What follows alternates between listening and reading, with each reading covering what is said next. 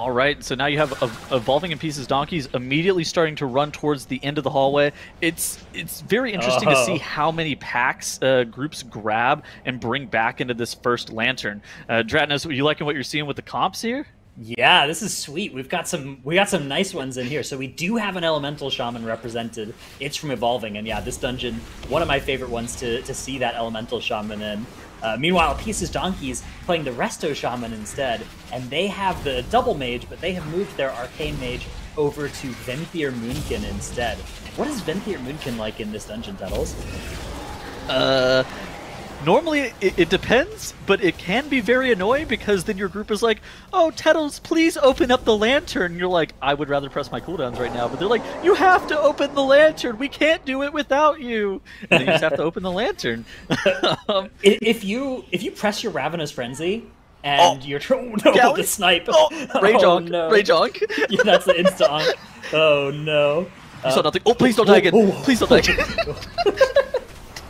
Oh, no.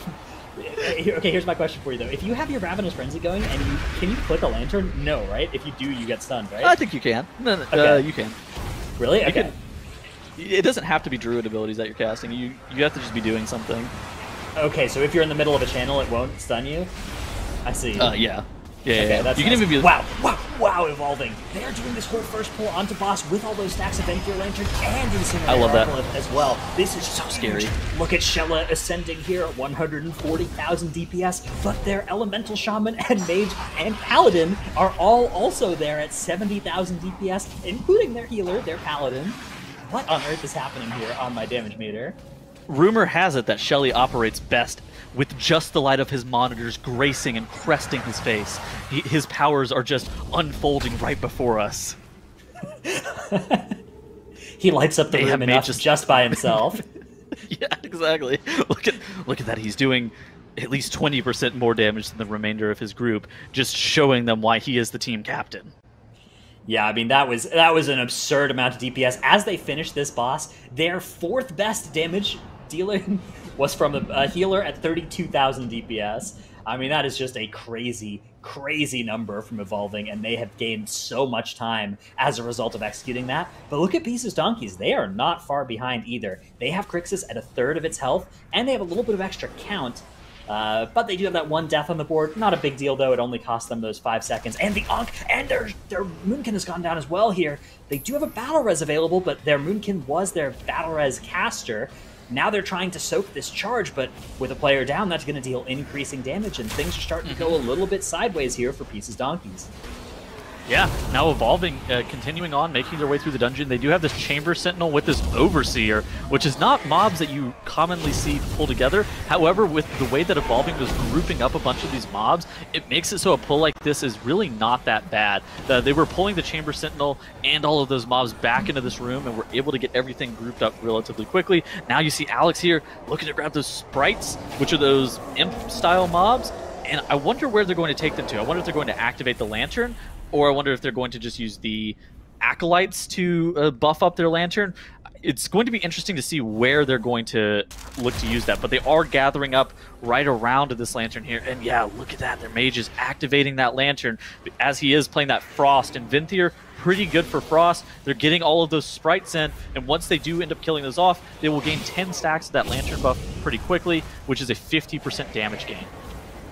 Yeah, it's actually interesting here. We do have 2 different covenants between the 2 Frost Mages. Venthyr, that kind of traditional Frost, single-target raid covenant on the side of Evolving, whereas Pieces are sticking with that Night Fae, which is also very good, especially in an AoE circumstance. I think it might just be a case of, like, okay, we want our Mage to be opening the Lanterns, right? Because we don't want our Paladin, who needs to potentially be healing, to be obligated to do so. Whereas on the side of Pieces Donkeys, you've got the Moonkin, who's also Venthyr, and so you can just have them open it while they're out of their cooldowns, and literally, you would never miss a Moonkin out of their cooldowns. Like, if they're casting, if they're not casting, there's literally no way to tell. You won't see them on the damage meter, so it may as well have them open the Lanterns.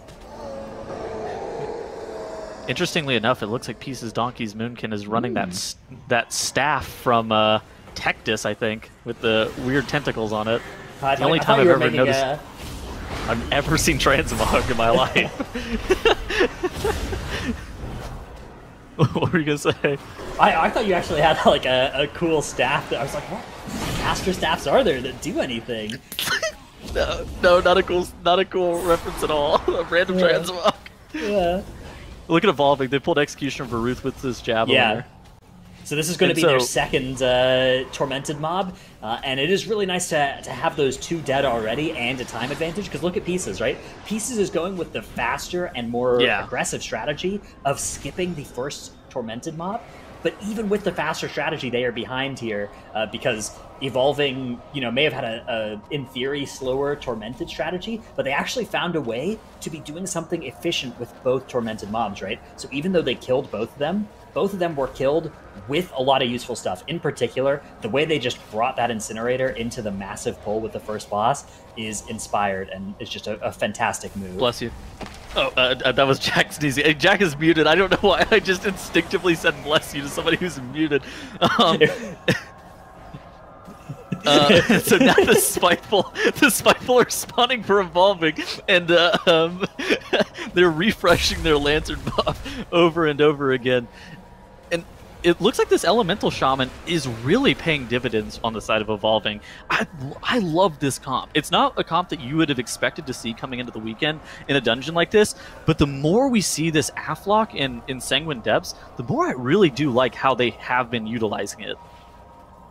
Yeah, I mean, the fact that both Af and Destro are good in a tournament, when that is the case, and when Shella is on your team, that is just a really, really good feeling, because I don't think there's anybody you would rather have on your MDI team, given, like, both of those specs are good. You're not going to have anybody learn them. Shella is already so strong at both of those specs. Now all we need to happen is to have a Demonology dungeon, because I think Shella, as good as he is at Af and Destro, Demonology is the one that I've seen be his true passion.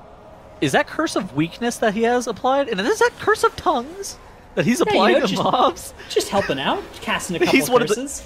Dude, he's helping out the boys. He's got to put some curses up. My suspicion is he needs to use a couple globals to not rip threat, right? Look at the damage meter right now. Maybe he knows he can't do too much damage for the first, like, 5 or 6 seconds. So he's just like, all right, I'll cast some curses. I'll help out. Don't worry, I got you. Yeah, don't mind if I do, big dog. Yeah. Soon, all we gotta see is some Venthyr Warlock action, because Venthyr Warlock Covenant ability actually just applies a relevant curse to each mob it hits as well. Just AoE curse. Wow, so cool. Is there a curse that's a damage gain? Unfortunately, no. It applies tongues to the casters, and it applies weakness to auto attackers, along with damage. But it also does that. I see. Yeah. All right, so Tarvault has been engaged by Evolving. They are grabbing some of these ghouls with these with Tarvault. The ghouls are probably the most dangerous and not great mobs in most of Shadowlands dungeons. The count that they give relative to the damage that they deal to your tank is astonishingly scary. However, whenever you have a 10 stack of the Lantern like that from the side of Evolving, those ghouls are no match for our Elemental Shaman hero as he pops all of his damage off on them, gets his nice chain lightning, hitting 4 targets, overloading on top of those mobs, and they are just blowing up Tarvald right here. Spamming those lightning bolts now. Wow, so awesome. Lightning. Lightning bolt.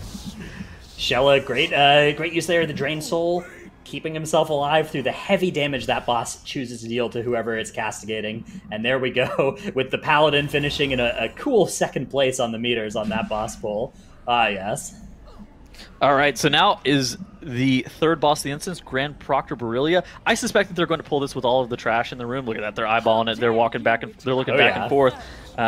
They've engaged it all with the trash. They need to make sure that they get some of the kicks on these oppressors. The Rack Soul cast, what were we going to say about this? This is one of the, look at that, there's that Sigil of Silence. This is one of those spots where Vengeance Demon Hunter just brings so much utility with the Sigil of Silence and the Sigil of Chains. That keeps these mobs under such a heavy amount of control. They're all nicely stacked up. You get all the Spitefuls in the same spot. There was a Sigil of Misery even to help stop the Spitefuls from reaching their targets. And of course, with a fully ranged comp, one of the big advantages is that when Spiteful spawns, you're like, whatever, I'm 40 yards away, what's it going to do to me? So both teams actually taking advantage of that by playing 3 ranged DPS each. All right. Now, dude, Brillia has gotten absolutely chunked. It's like Zyro was talking about earlier on in the weekend. Warlock, especially Affliction, is so good if you're able to just get a bunch of trash mobs grouped on top of bosses and then just cleave your AoE from your Sow of the Seeds, from your Seed of Corruption onto the boss while doing effectively a boatload of damage to all of the mobs that are surrounding it. And you see Shelly there still over 20k DPS well into a minute into the fight. Yeah, huge damage being dealt here. And a lot of that is dealt to the primary target as well. Warlock Affliction in particular does get quite a bit of priority damage. You know, you get all these soul shards from the other things you're hitting, and whether you decide to funnel that into Seeds or into Malefic Rapture, you do still deal a lot of that damage to the primary target. Not as much as the Elemental Shaman, though. The Elemental Shaman and the Frost Mage actually both also heavy funnel damage classes. So this comp is really good at single target while there's a lot of AoE around, right? You have the Shaman using that Earthquake, Earthshock, I believe, legendary. I'm not 100% sure on that. Let me check. Yeah, exactly. The Earthquake, Earthshock legendary. So again, a heavy incentive towards AoE while also dealing a lot of damage to one specific target in the AoE. Yeah. Now you see Evolving there, grabbing all of that trash with General Call. You did see Alex immediately dropping his shield to give himself some breathing room. You're able to use the shield, like if you use it almost like first global that you engage General Call, you get effectively a free use of it before he ends up casting his AoE that you would otherwise have to shield. And so it is just a free use, and you would rather use it for mitigation on the tank. Alex is dropping pretty low, but he's able to use his trinket to get a fairly sizable shield, and now General Call has been re-engaged again. They will probably open the Lantern here in a moment, pull a bunch of cadets, get some Spitefuls, and get a 10 stack, but that's not going to be until later because we've seen a lot of groups pull a substantial trash pack onto the boss with Ashen Hollow, with Bloodlust at the very end of the General Call wing, and so they need to save that Lantern and that 50% damage increase for that.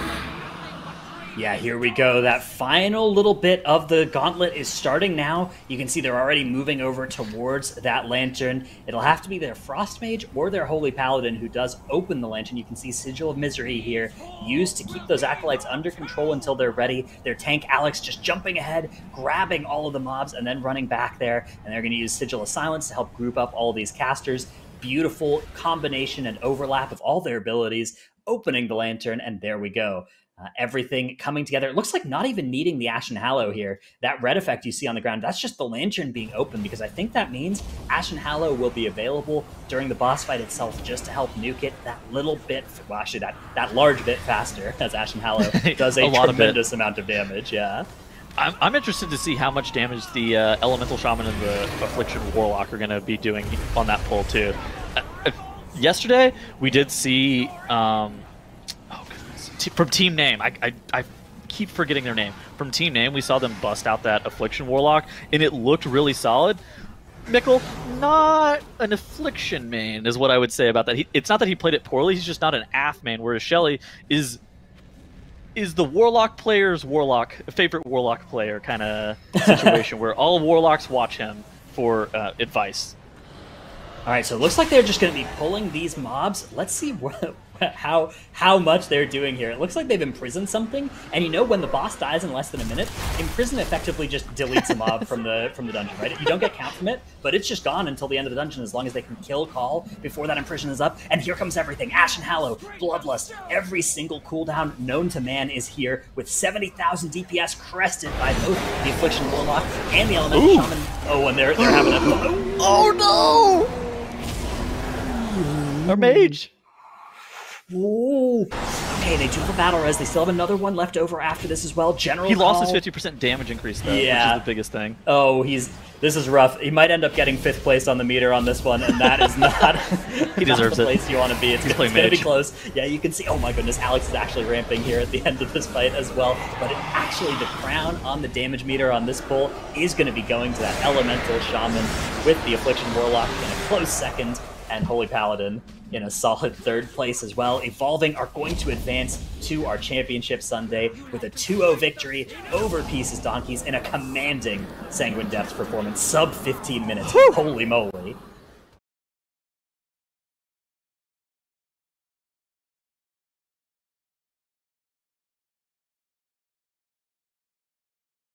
Let's get into it.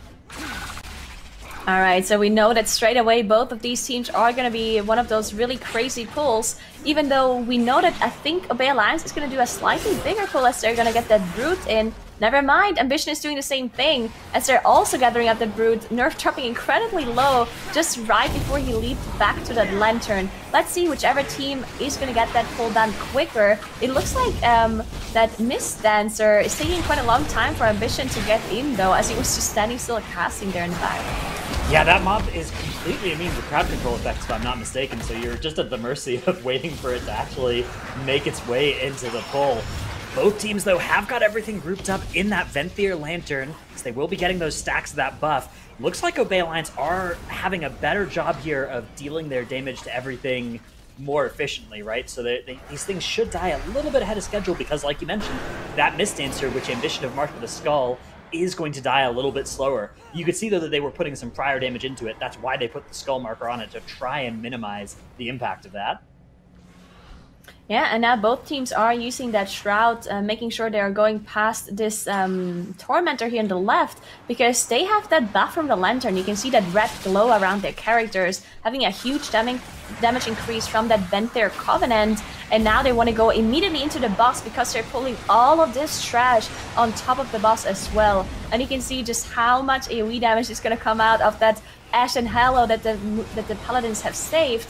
And then also just all of those procs. Look at 40. 40 really just prayed to the RNG gods as he's just doing so much damage to the Obey Alliance's side. Meanwhile, Azuna on the side of Ambition also carrying the damage here, in large part due to that Night Fae Covenant ability that he has access to. Notably, Zorthus on the side of Obey Alliance instead optimizing a little bit more for single target damage with that Venthyr choice instead. And you can see that even though he's doing a lot less overall, Crixus the Voracious is a little bit lower health on the side of Obey Alliance, perhaps because of that extra single target they're getting there. Yeah, very possible. The difference in Covenant choices here for the Frost Mages, we've already seen that before in dungeons like the other side, where some mages go for more AoE and others go for more single target, and really has pros and cons in both. You can see Ambition catching up a little bit on boss percentage, but it is tyrannical, so each percentage is quite a lot of HP, and neither of the teams decided to pull that Tormentor into the boss. That is something we've seen them do before, but this time around neither of the teams are doing that. So once Crixus is dead, they're gonna have to go back and deal with that Tormentor, unless they want to deal with that fire damage dot on the last boss. Which and I don't think that is don't. gonna happen. Yeah.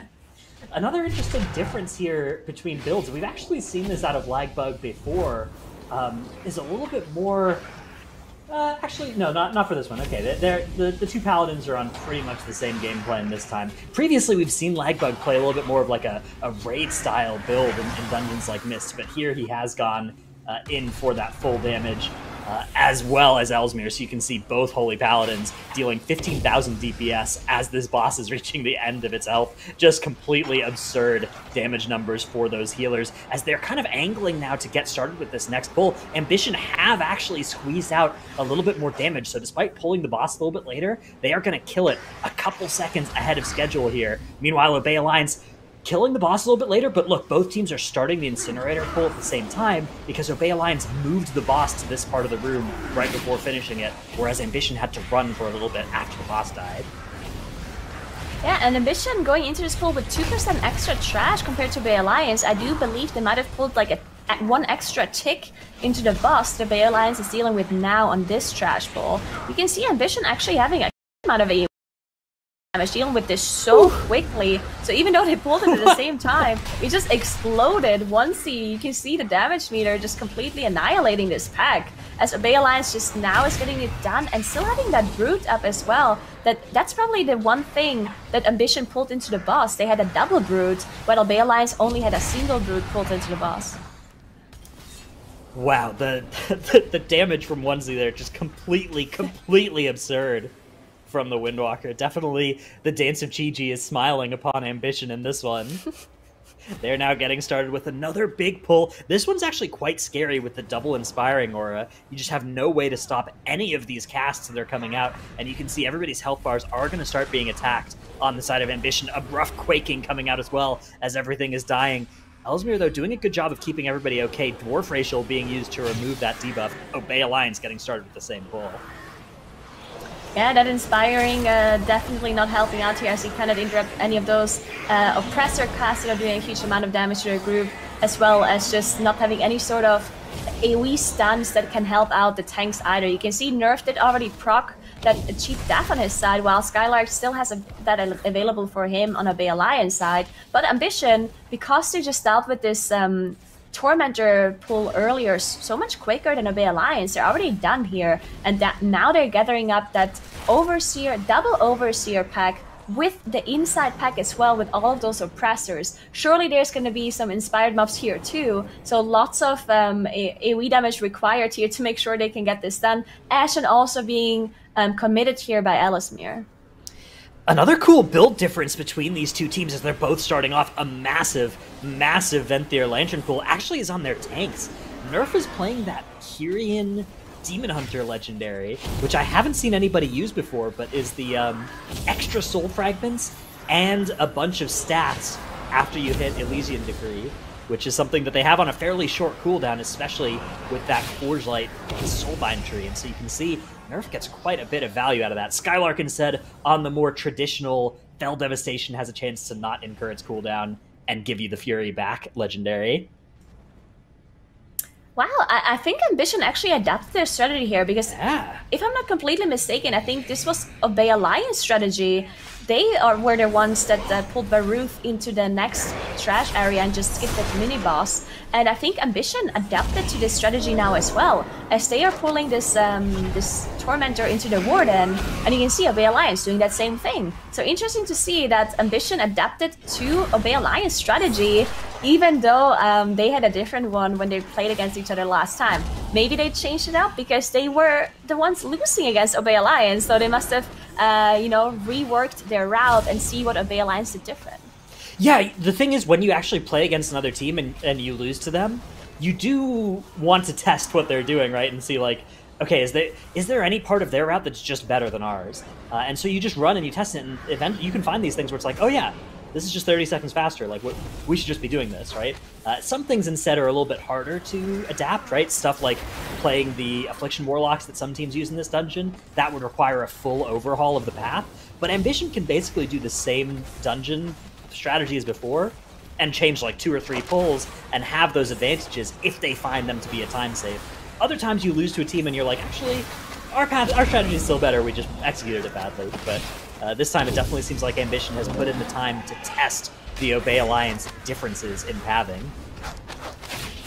Yeah, and it seems to be working out great for Ambition as they dealt with this so quickly. They did pick up that the other Lantern buff as well. You can see all of those glows around their characters again. So they want to be carrying this buff into the next Lantern. You can see over there that is going to be activated in just a second. Once they pull all of this trash back, you can see Nerf jumping back to the Lantern, Ellesmere opening up the Lantern, and now they're going to be refreshing that duration of the buff. And they want to keep it for the boss. That's going to be the important part. They want to make sure that no one goes down here at this point, because they want to keep that buff on all of the DPS, importantly, to make sure that the boss is going to be nice and easy for them to deal with.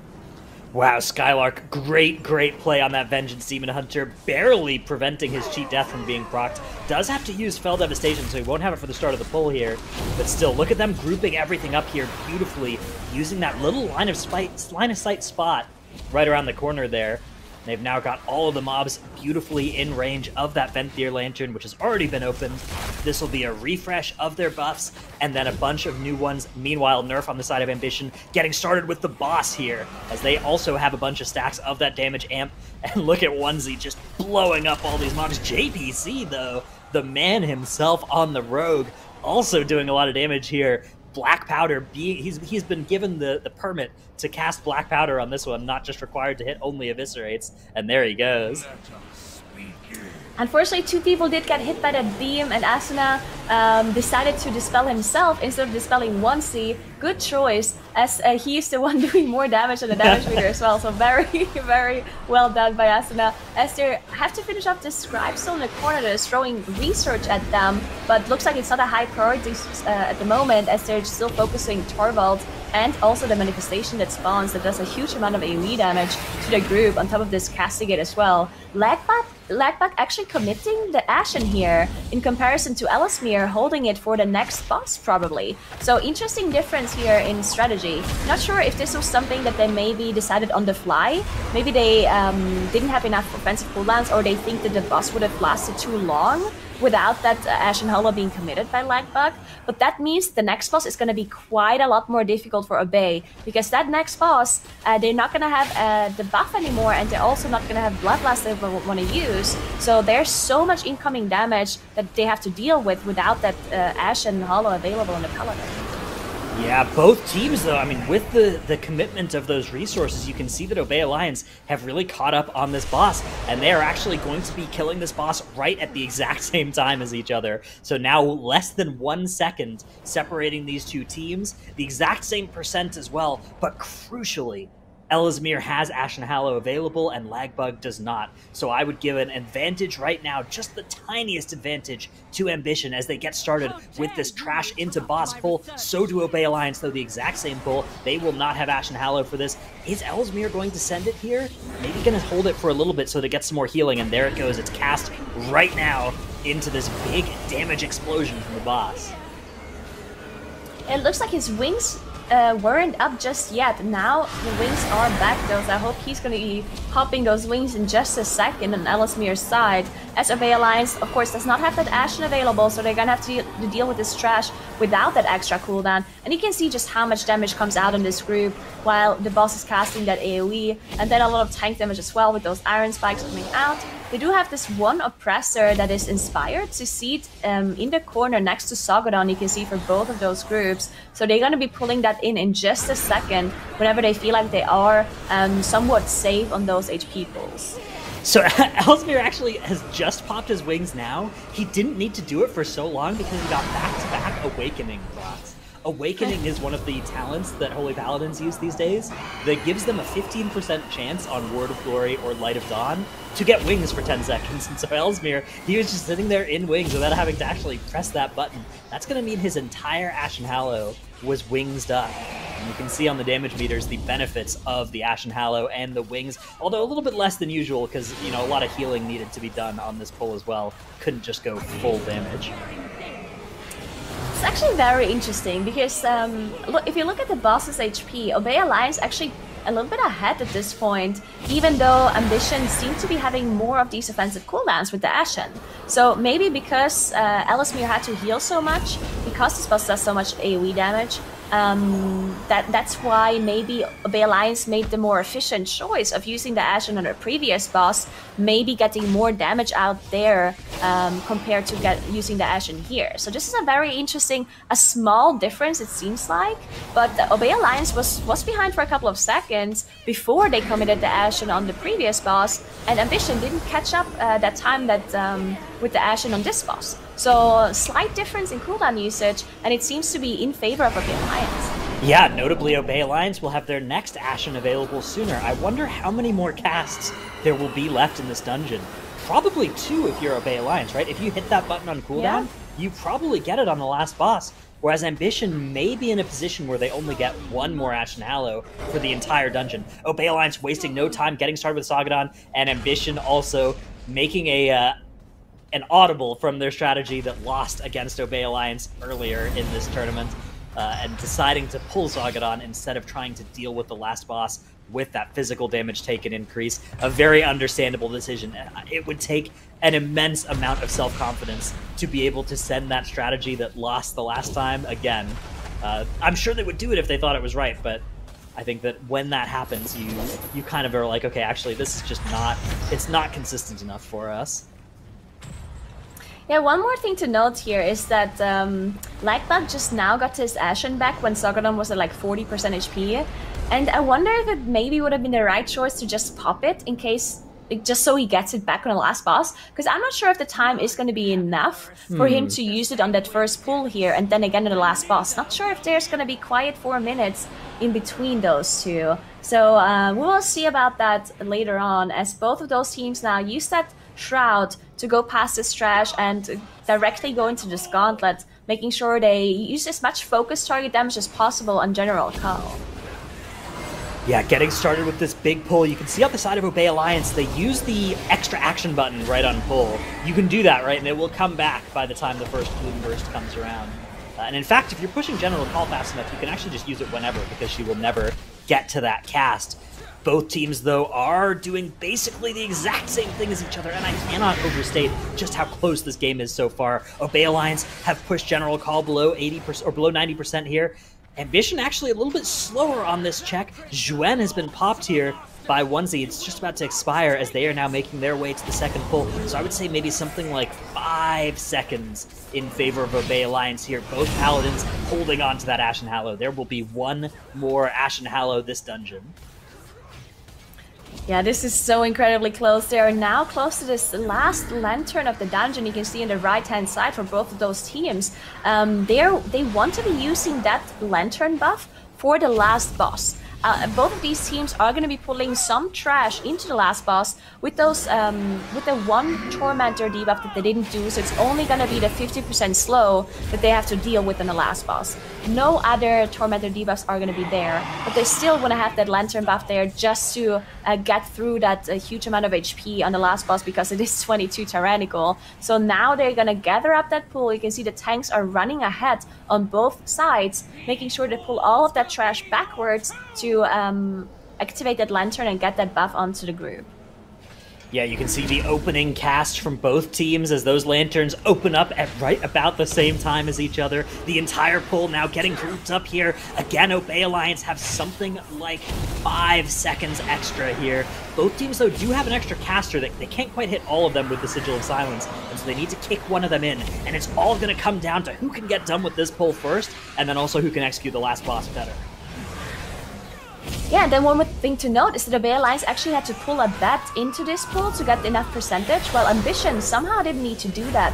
They got a little bit of extra percentage somewhere else in the dungeon, so they didn't have to focus a bet down here. But Obey Alliance still dealing with this quicker. They are now done. They have those buffs, they have the Bloodlust available. They're gonna be getting into the last boss pool in just a second, and we'll see if it goes right. But it's so close between the two. Oh my There's goodness. 0 deaths on both sides, so there's no time penalty on either of those teams. So we'll see how they execute this last pull.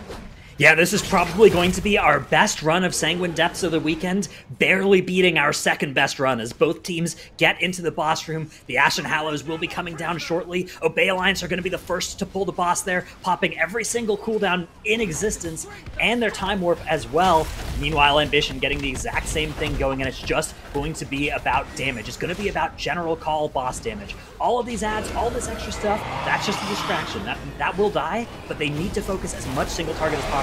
And you can see it's actually Ambition that hit the 63% mark, a hair ahead of where Obey Alliance are at. So somehow Ambition have found a little bit more damage onto this boss. They still have to get all the way to 50% though, and this is such a tiny lead, but it does appear to be growing a little bit for Ambition. 58 to 60 are the two boss health totals now. Obey Alliance need to find some extra little bit of gas here to catch back up. Yeah, Ambition somehow just finding so much single target damage on this pull. Looks like they just used a lot more onto the boss, while maybe Obey Alliance was focusing a little bit more on killing that trash that they pulled with the boss. And it looks like Ambition is close to 2% ahead on the boss now. And on a 22 Tyrannical on General Call, that is quite a lot. I'm not sure what kind of miracle happened for Ambition, but this is so important for them. It's so close between those two. Look at the boss health. I'm just staring at the numbers, looking at who is going to be able to get General Cal down quicker. And it looks like there's only 2% left for Ambition because of course, this boss dies at 50%. And the Obey Alliance just not managing to get to the same amount of single target DPS quite. Wow, okay, so Ambition did get the boss down, and what a run! I mean, look at the amount of damage they're doing, crazy, wow. That is just a straight damage difference on the boss. Obey Alliance still hasn't taken it down yet. Look at this. This is actually ridiculous.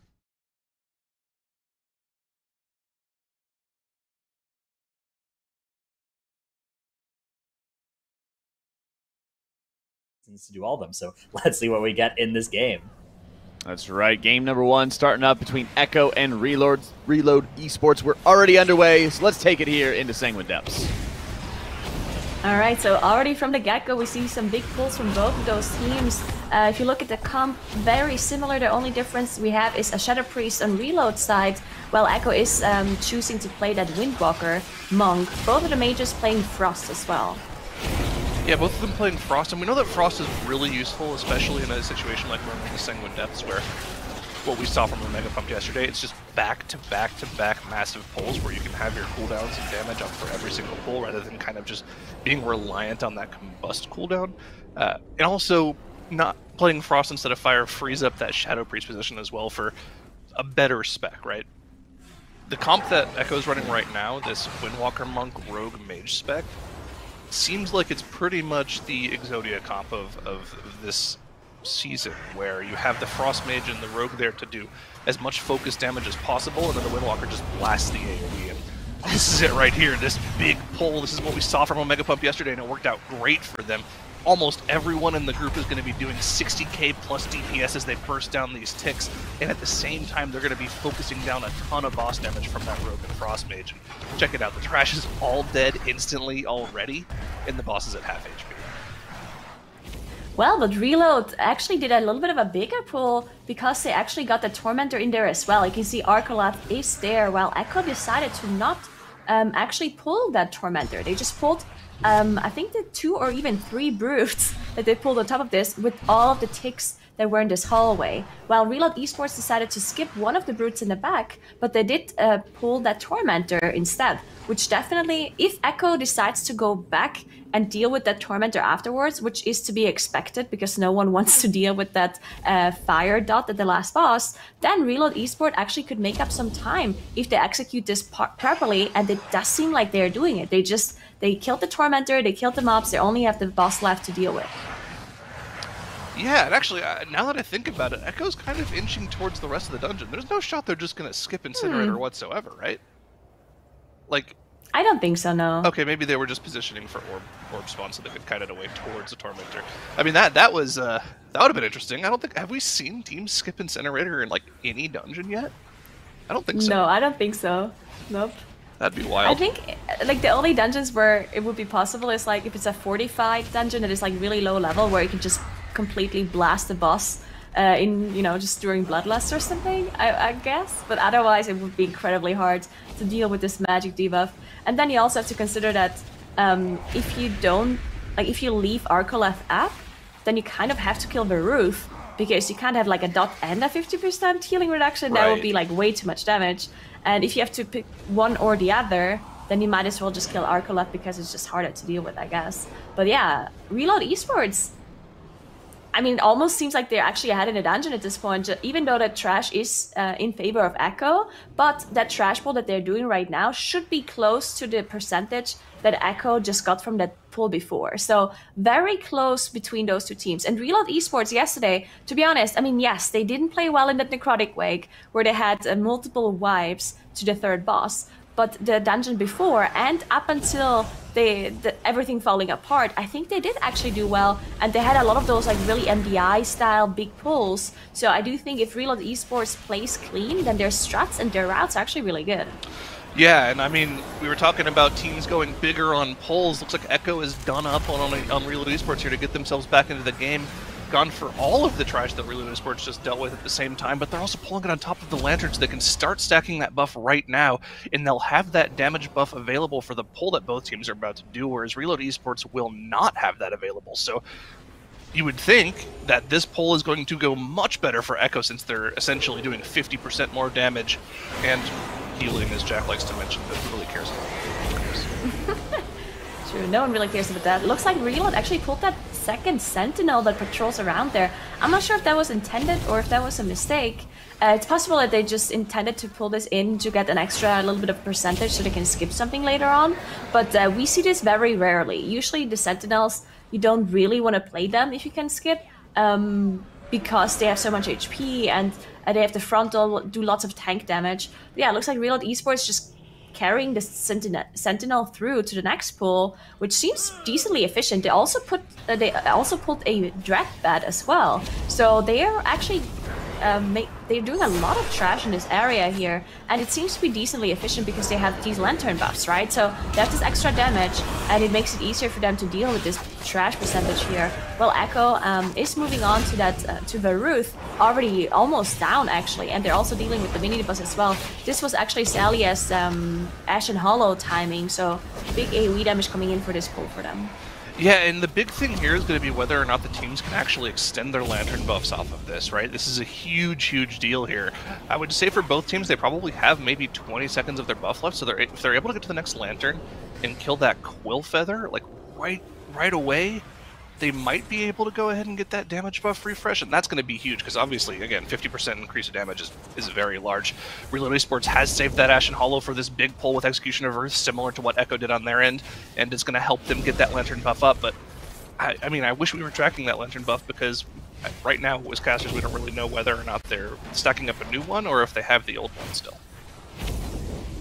Yeah, there's definitely a little bit of a red glow around the players if they have the buff, and I think I see it on both sides. Sometimes it's hard to see because the Ashen is on the floor too, and that also has this red glow, but it looks like both teams still have it. And one more thing to note about the Lanterns as well is that Dreadnoughts talked about this earlier, that Sanguine Depths was this dungeon that Echo is just really good at, and no one could beat them in this dungeon. But that was before they actually changed the lanterns for the buff to last longer. You actually had more time to get mobs into the lantern as well, so that the lantern was just up or open for longer. And I do think that was a little bit of a downside for Echo, because they were so good with the nerfed lanterns that now that it's easier to actually keep the buff up, all the other teams can do just the same thing that Echo did before, right? So I do think that domination that they had before, that perfected route there with the lantern extending, that has become a lot easier, and literally every team is doing it now.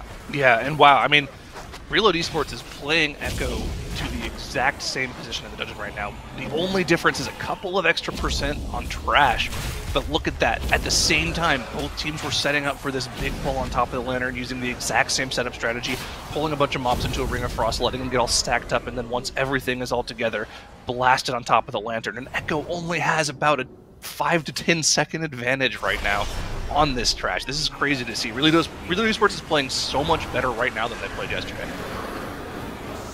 I agree, Reload Esports has a really good route here. I really liked the fact that they pulled that Tormentor onto the first boss. It really made up a lot of time. And even though Echo is trying to catch up, and I mean, they did catch up, but only for a couple of seconds. You can see Reload now also engaging Tarbold, and you can see, if you look at the Ashen timers, both of the Paladins are going to be using it for that next pull onto the next boss, and they use their Lantern buffs for Tarbold here. So they're not going to be using too many offensive cooldowns because they have that buff from the Lantern, and then afterwards, when they go to the next boss room, then that's where they're going to be committing the rest of their cooldowns, the Mage cooldowns and the Holy Paladin cooldowns that they have available still. And look at the damage from Reload Esports. It actually caught up quite a bit. They pulled the boss a couple of seconds later, but look at their damage. I mean, they're super close to Echo at this point. Yeah, I mean, this is extremely close, and one of the questions I have for this strategy is, did Echo just mess up? I mean, I don't want to downplay the way Reload Esports is playing right now. They're playing phenomenally, but I think it was a pretty typical strategy we saw yesterday, where teams would pull Incinerator Arcoleth into that first pull, and actually I think after this dungeon's over, or after this series is over, I think it was only one. Was it? I think it was only a Megapump that did that, yeah. I thought the other team did as well. Maybe I'm misremembering, but I feel like a team like Echo is pretty used to seeing another team pull up a strategy and be like, oh, we could do that, and then just doing it. Yeah, right? That's what I was thinking too. Yeah, it might be like maybe they just don't think it's faster. I guess could be the reason, right? Maybe they think you want to have more trash in that first area, and if you want to pull all the trash and you can't pull it all on top, so you might as well split it into two. I don't know, but yeah, definitely very interesting to see the differences in struts. Now both of them are engaging the next boss with all of the trash in that area. Of course, they're leaving Sogodon up into the corner. We'll see if any of those teams decide to skip Sogodon. We've seen that happen yesterday with Omega Pump. They didn't deal with Sogodon. It was a little bit of a struggle on the last boss because that charge just does so much damage. Yeah, reload dropping incredibly low.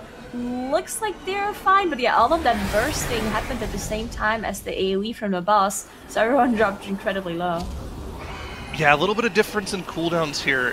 Xaylia had that Ashen Hollow combo up at the very start of the pull, so it was able to help them burst down that trash pack so they didn't have the bursting stacks at the same time as the AoE damage from the boss, whereas Reload Esports like only just got the Ashen Hollow up off cooldown right as the trash died. That's why they were all so incredibly low there, and it looked really scary, but they were all in the Ash, and they had the massive spell for the bursting stack, so it was a lot scarier.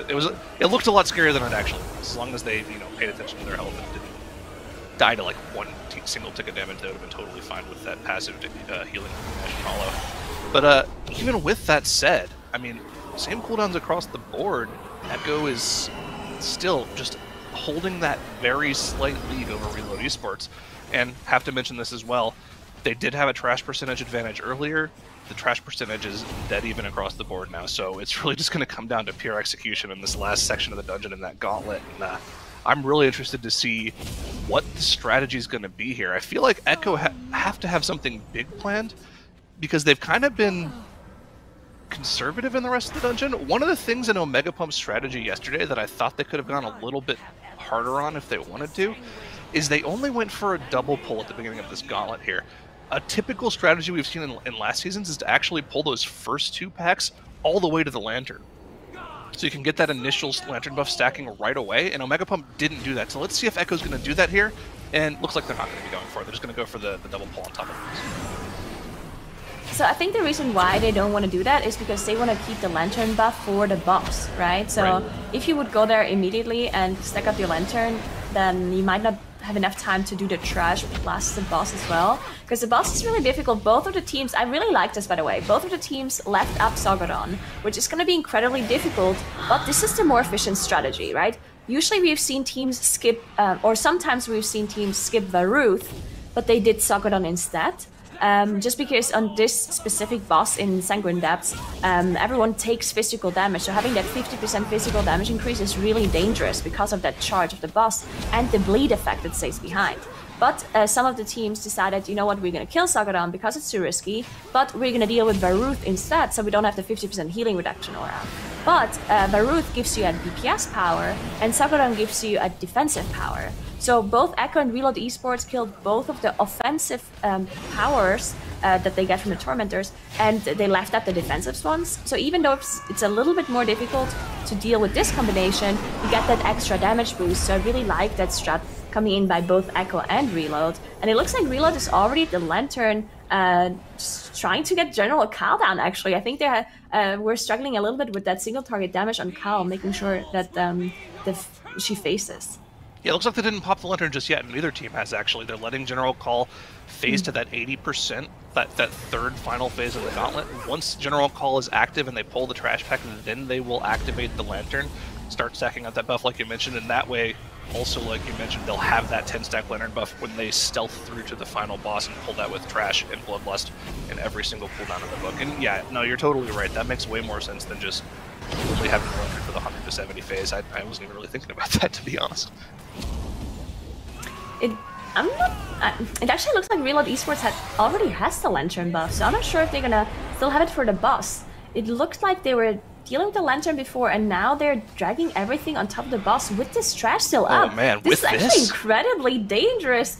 If they're gonna be engaging the boss here, then they might actually just beat Echo if they execute this properly. They still have the Lantern buff up. They're engaging the boss now. They have Bloodlust. Everything's running. Ashen Hollow is popped. And Echo isn't even at the boss just yet. Reload Esports is so fast. We saw Omega Pump clear this dungeon yesterday in 19 minutes. And we thought that is fast. And now they're at the boss and it's 14 minutes into dungeon. This is absolutely insane what Reload Esports is showing us here. I mean, Reload Esports just pulled a fast one. Echo spent all of that time finishing off the trash at the Lantern, and while they were doing that, Reload Esports just pulled the rest of the trash to the boss, and it's gained them a 3 or 4% advantage on the boss once the cooldowns are down here, but it's going horribly wrong for Reload Esports as their healer goes down right before the Gloom Squall.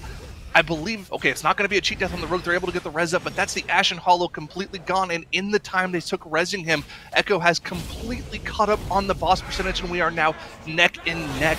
And Echo has now actually come into the lead as well. And on top of that, this is going to be really important with how close together these teams are. That 5 seconds of death time are going to be a killer for Real Esports.